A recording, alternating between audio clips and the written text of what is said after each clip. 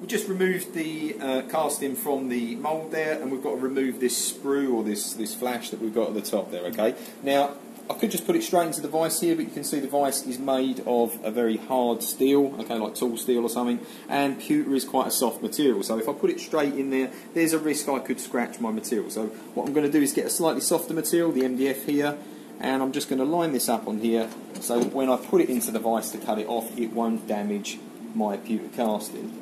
Okay, so I'm just going to pop this in like this. If you'd like to come around this side, you can see the sprue is just sticking out the edge over here, okay? So just like before, I'm going to use the hacksaw this time to cut the metal. Hacksaw's a better tool for cutting harder materials like this. As you can see, it's got much smaller teeth, so it will cut a lot easier. I could do the same sort of setup, so I'm going to just do a little mark like this to make sure it doesn't move around, and then proceed using the full length of the blade. This time I'm cutting on the forward stroke, as you can see, and just drawing the blade back.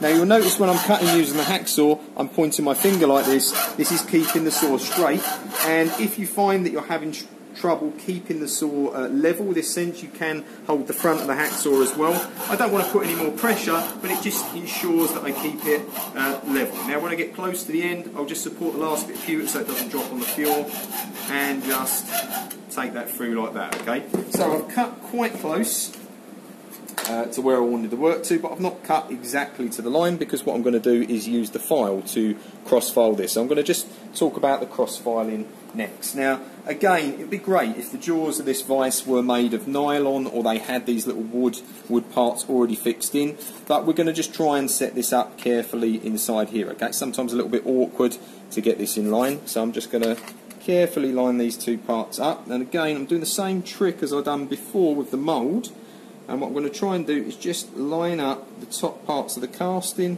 with the MDF like this, and then I'm going to use the MDF as a bit of a guide for when I'm filing, okay? So what I've done is I've lined up the edge of the MDF there with where I want to sort of file down to, okay? I've got it quite accurate there. I'm not exactly on point, but I could spend a bit more time doing this. So again, I'm cross-filing, so I'm going to hold the file at the front and the back, and then just use a forward stroke like this. And if I've got a good new file, you can see this is taking off the material quite quickly, and that oxidation is going as well. As you can see, we're seeing that nice shiny pewter underneath as it's taking away the oxidised material from underneath. So I'll keep going like this until I get a straight surface. I've not quite lined this up, so as you can see, when I get down to the MDF, I've still got a millimetre or so to go, so I'll probably just move this up and then do it a little bit by eye, okay? But it is worth the time and effort to actually get this lined up accurately. So I'm going to have to take this out a little bit and just move it up, just advance it up in the mould just a fraction like this. And again, this is where it's helpful, as I say, to really spend a bit of time in your setup to make sure that it comes out really well. Okay, the other thing I'm being mindful of when I'm filing, I'm trying to keep this file edge parallel to the top of the mould there. Okay, again, I'll keep filing like this, just to the point. As you can see, I'm nearly there now. I've got one tiny little bit to complete there, just to the point where I get it completely flat like this. Okay, so this is my cross-filed surface. As you can see, the pattern that's appearing on the top of the pewter there is all going in that direction. Now what I want to do is the next filing stage, called draw filing, is to draw out these scratches, okay, and I hold the file in a different way and use a different motion. So I'm going to hold the file with two hands.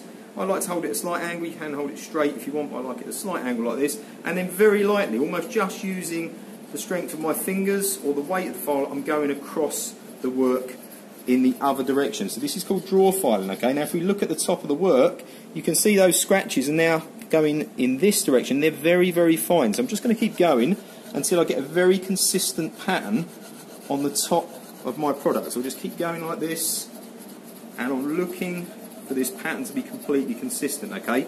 Now I could, if I was very skilled at draw filing and I had a range of different grades of files, I could almost use filing to get to a point where this was very, very smooth. And in fact that finish I've got there is pretty good, okay? So I'm going to use some wet and dry paper as my next stage, but effectively that is a very good finish.